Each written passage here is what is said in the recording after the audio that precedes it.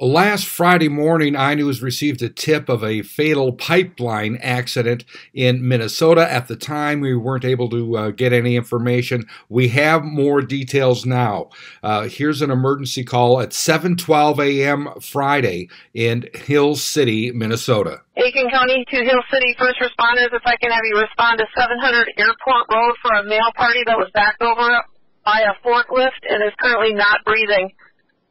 Again, 700 Airport Road. This is going to be on the pipeline. We have a mail party that was run over by a forklift and is currently not breathing.